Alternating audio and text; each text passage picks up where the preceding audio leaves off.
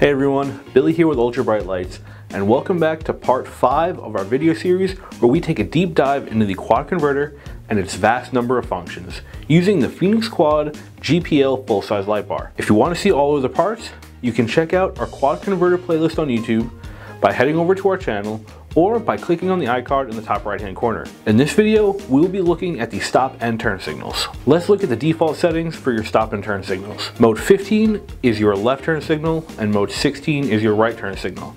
Now, I have the bar still flipped around from part 4 so that the rear of the bar is facing the camera. This is so that you can see the bar as if someone driving behind you will be looking at the bar. So when I activate mode 15 is your left turn signal, mode 16 is your right turn signal. Now you'll notice that the rear turn signal is red and the front turn signal as well as the alley light are amber. You cannot change the color of the front turn signal. Amber is a DOT requirement and you cannot change it. The rear, however, you can cycle between red and amber simply by selecting the color select button on your quad converter. Just like the arrow modes, you can deactivate modules along the turn signals as well to further customize your bar. To start the process, you'll tap the pattern select button.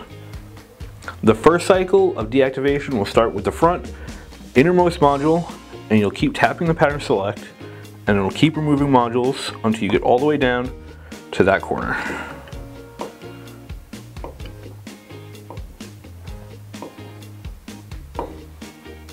Now, once that rear corner is deactivated, the deactivation process will jump back to this middle module and work its way down.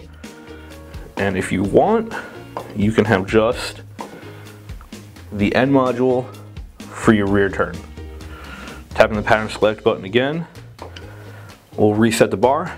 In cycle 2, we'll deactivate modules in symmetrical fashion between the front and the rear until you get all the way down to just your alley light.